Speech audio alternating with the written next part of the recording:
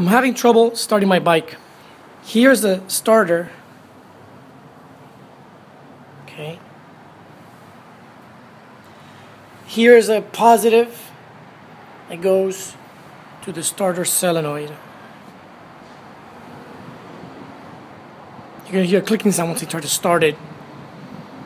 Connections are a little bit clean. I haven't removed them and cleaned them completely. I probably could do that. And here's what happens when I try to start it.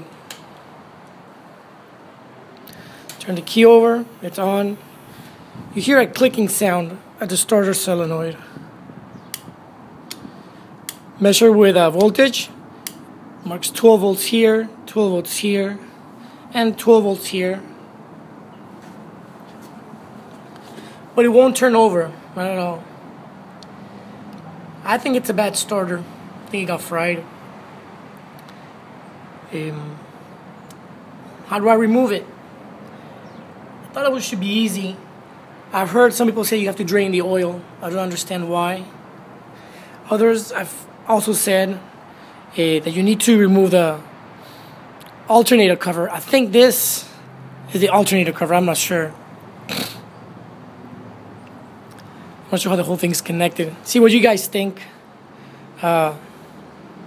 Online, $200 for a new starter. Not AOM, but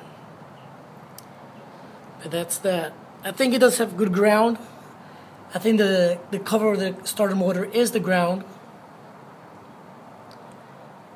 And I think I do have a good battery too.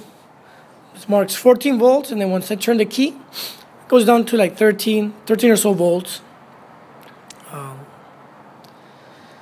Anyway, hope you guys comments to see what's up. What do you guys recommend?